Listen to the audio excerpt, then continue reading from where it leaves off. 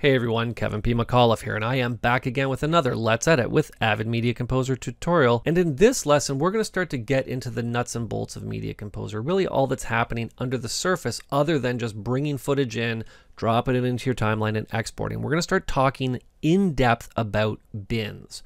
And we're going to talk about that over the next few lessons. And I thought something that was important to talk about in the first lesson is something that I always find exceptionally annoying. And you're going to notice it right away once you start transcoding in Media Composer. And even when you start duplicating clips or making copies of sequences, moving them here, moving them there, moving, copies of clips here and there. And that's, you're going to start to notice things like copy.01, copy.02, final underscore final rev, underscore rev final. And you sort of know that repetitive sort of, in air quotes, tag that ends up at the end of clips and sequences inside a Media Composer. So in this lesson, I want to talk about find and replace because it's something you're going to use right away after you're done transcoding all your clips. And getting in and adjusting clip names one by one, when you're dealing with a clip or two is not a big deal. When you're dealing with hundreds or potentially thousands of clips, this process is going to save you an absolute ton of time. All right, now, as always, before we get rolling, I want to give a big shout out to our sponsor, Video Guys. As always, I want to remind you that if you're looking to renew your Media Composer subscription license or to basically get in and get a new subscription license, you can head on down into the show notes below. I've put the 3 most common links that you're going to need over on the Video Guys website to get yourself up and running with the Media Composer subscription as quickly and as pain-free as possible. Don't forget to use that coupon code of MC101 when making your purchase. And tell Video Guys that I gave a big hello and a big thank you to them for sponsoring these tutorials. Also, don't forget, if you are looking for personal one-on-one Media Composer training, you can always send me an email at kevinpmcauliffe@gmail.com. I tailor all the lessons for exactly what you need to know. They're all recorded, and I always make sure that everybody leaves with every question that they need answered so they can keep moving on with their workflow as quickly and as efficiently as possible. All right, I think that's enough of an introduction. Let's just get into Media Composer and let's get started. All right, so let's Command or Alt and tab into Avid Media Composer. Now, moving forward from this lesson, we'll deal with our horror footage courtesy of CineStudy, but for this lesson, what I'm gonna do is give you the example of we just brought in all of this footage and we just transcoded it in a very common situation you can get into where we're gonna use find and replace, as I mentioned in the introduction. Now, I do wanna talk about a couple other very small concepts that don't warrant their own tutorials, but I think that they're important for me to show you very early on. And the first one is a very quick way to identify what all of these little icons represent. Now, what's important to keep in mind is that the tool that I'm going to show you is one that can really mess you up if you're not paying attention to what you're doing. So be very careful what you do in this tool when I show it to you, or it can lead to a lot of confusion. So what I'm going to do is I'm going to navigate right over here to the fast menu. We're going to drop that down and I'm going to navigate right down here to set bin display. Now, I'm not sure if I've talked about this in a previous lesson. I don't think I have, but if I can, you could just skip ahead to the next part. If you are just catching this tutorial for the first time, you can follow along. Now you'll see in here are all the icons, not all of them, but most of them that will appear in a bin. The only one that's actually not in here is what just an audio clip on its own looks like. It'll actually look like one of these, but just with a little waveform icon, all right?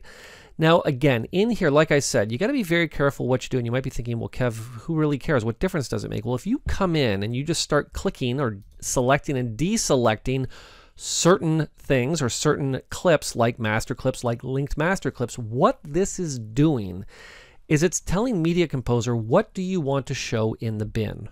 So if I deselect master clips, deselect linked master clips, and I say go, the bin's suddenly going to completely appear empty, although nothing's been deleted, nothing's been removed, so don't worry about that. It's just not being displayed. So what I'm going to do is navigate right up here, back down to our set bin display. I'm simply going to turn those two back on. I'm now going to say OK, and all of my clips will now appear back in my bin. Now, let's talk about another quick shortcut that you're going to want to know. Command or Control and E on the keyboard is to, and I always get shift and sort confused. Basically, what we want to do is organize things in ascending or descending order based on the alphabet or based on basically numerically. All right. So let's just select the name column here. I'm just going to bring this over here like such. And what I'm going to do is simply hit Command or Control and E on the keyboard. And you'll now see that by doing that, I've now sorted alphabetically from A all the way down, in this case, to T. Now, the question, of course, does come up. How do you sort now in reverse order? What you're going to do, Control, Alt, and E, Command, Option, and E on the keyboard to reverse that order. Now, keep in mind, like I said, this works alphabetically, or if we head on over, do I actually have the time code here? Let's just go over to the Start column, and I'm just going to hit Command or Control and E, and you'll now see that it's going to sort/sift, basically from the lowest value to the highest value, or I can again hit Control, Alt, and E, Command, Option, and E to reverse that order. Now, what's great about this is that it also works with your clip icons. So if I select that column and I hit Control or Command and E, you'll now see that it's put all of the master clips together and all of the linked clips together. Now, you might think to yourself, you know what we might be able to do here?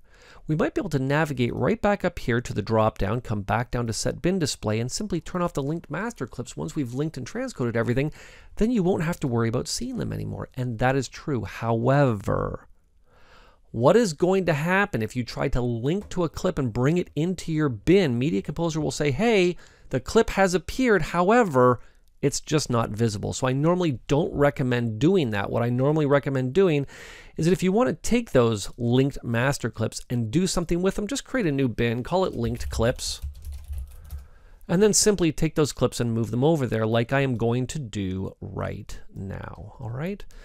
And now let's talk about what's going on with these clips here. And one of the most annoying things that you will deal with inside of Media Composer is the fact that when it consolidates, when it transcodes, not so much when it consolidates, but when it transcodes, you'll see that what it does so that it differentiates the linked clip from the master clip is that it comes in and it adds a .new.01. Now, I only have like 10 clips in this bin, so it's actually not that big of a deal for me to go in and delete them.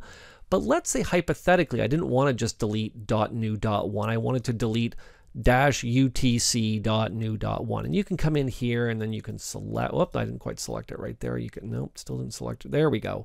And we can do this, a clip at a time. But if you're dealing with hundreds of clips, remember, Media Composer is going to do this every time you transcode. Here's another situation where it's going to do it. Let me take this clip. I'm just going to call up this clip here. I'm just going to create a new sequence. All right. Sequence is called untitled sequence.2. I'm just going to start duplicating it. Now, there's that sort of running joke where you call something .final, .new.01, .final, final rev 2, etc., etc. And you want to just get in very quickly and you just want to clean things up a little bit. So how are we going to do that? Well, that's where we're actually going to use find and replace. Now, one thing I normally encourage you to do is that if you're going to be working in the bin, like I said, we're going to be doing across the next few lessons at least, if you want to get into the fast menu and deal with something that's just about the bin, make sure you don't have anything selected so you get the actual short menu.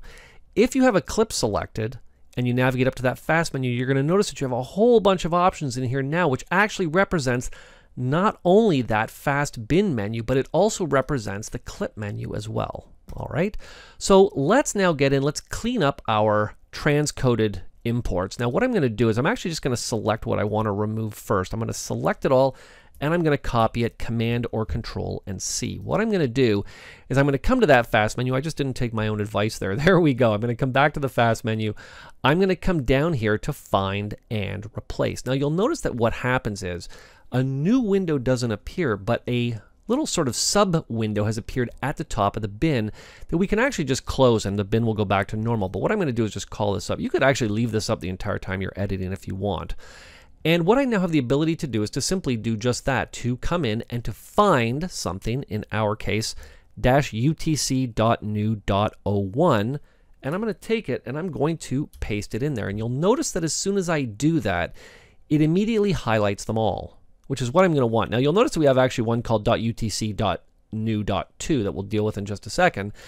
And in our case, what we want to do is I don't want to replace it with anything. Like I don't want to come down and call this real or something like that, because if I did that and I hit replace, to select one, or to, replace all and select them all, it would actually replace that with the word real. What I want to do is just remove it altogether. All right, so I'm just going to leave replace as replace it with nothing, and I'm going to say replace all, and you'll notice now that they have all disappeared. Now I did have one here, .new.2. You'll see here, there it is, .new.2, and I'm simply going to, I could just replace the one because there is only one in here. Now here's another perfect example of where I would use something like this. I hate having the hyphens between everything. It just drives me a little bit batty. So what you can always do is simply come in here. I'm going to not remove the hyphens. What I want to do is I want to replace them with a space. I'm going to say replace all, and now they're all gone. Now keep in mind, this only works with editable parameters. For example, the creation date you cannot edit. It is what it is. Anything else in here? The tracks. You cannot remove the dashes from the tracks. They are there forever. But this is now a very quick way that we can easily get in, especially after we consolidate, pardon me again, especially after we transcode, to come in and say, okay, well, let's remove .2.copy.1. And what I'm going to do is I'm going to take that, I'm going to put it in here, and I'm going to replace it. In this case, let's replace it with nothing, just so we can whittle this down a little bit. I'm just going to say replace all. Very nice. I'm now going to take .copy.1. Look at that. And I'm going to say replace all. And you'll now see that even though I don't want everything called untitled sequence, using find and replace is a fantastic way to get in, especially after you transcode, and quickly remove all of those .new, .ones, or anything else that you might want to remove quickly without having to do this whole process manually to keep the editing process or the organization process moving forward as efficiently as possible.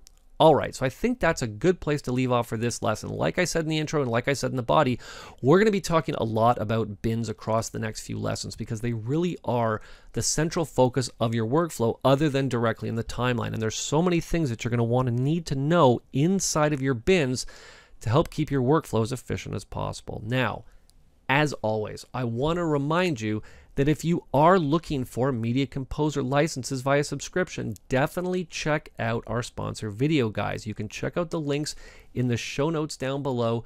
Use that coupon code of MC101 to get that 5% discount when you're making your purchase. And as always, if you do have any questions, please don't hesitate to send them to me at kevinpmcauliffe@gmail.com. Thanks a lot for watching.